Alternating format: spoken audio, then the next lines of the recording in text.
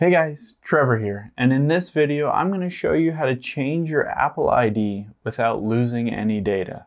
It's pretty quick and easy, so let's jump right in.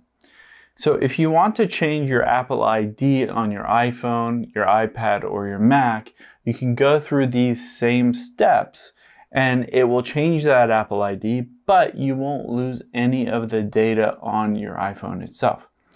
So the first thing you want to do is we'll head into settings here. And at the very top, you can see your name. So we'll tap on that. And then you're going to want to tap on iCloud right above Media and Purchases. And then tap on iCloud Backup. And make sure iCloud Backup is toggled on.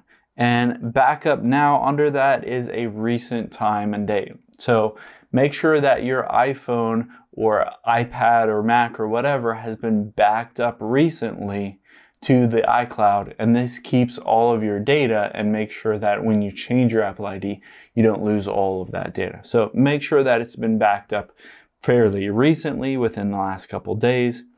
And then to change that Apple ID, we'll get out of here and we'll open up Safari. So you can use Safari or Google Chrome. We will want to type in appleid.apple.com. So you can see at the very bottom, appleid.apple.com. And you'll have to sign in. You can use your Face ID to sign in. And this is where you can access a bunch of different things related to your Apple ID. And the very first option shows your Apple ID. You can tap on that. And then it gives you the option to change your Apple ID. And it says, enter a new email address to use as your Apple ID. A verification code will be sent to this address. So entering your new Apple ID as an email address, keep in mind this can't be the same email address that, say, your sister or your brother or your parents or somebody uses for their account. It has to be an email address that's not associated with any other Apple account. So enter in that email address. Apple will email you a verification code, and you can hit the code in there and hit enter, and it will officially change your Apple ID. Now, keep in mind, if you change your Apple ID on your iPhone, but you also have a Mac, it will change it on the Mac as well. So if you change it on one of your devices, it will change it on all of your devices. Now, let's get out of here once we go through those steps and we've changed that Apple ID to a new email address.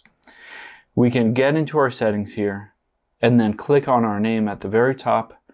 And then we'll want to just scroll down and hit the sign out button. So sign out of this account and then re-sign in using your new Apple ID.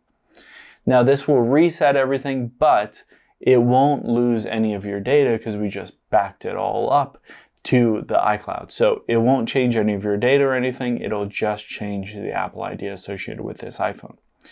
One common thing is if that sign out button is grayed out, then you'll want to go back to screen time. I'll show you where that is. You just go back, and right under focus is screen time. Make sure you turn off screen time because you can't sign out of your Apple ID while screen time is turned on. So sign out of or turn off that screen time, and then you can sign out of your Apple ID. Hope this helps. Let us know if you have any questions in the comments below, and make sure to subscribe. Thanks.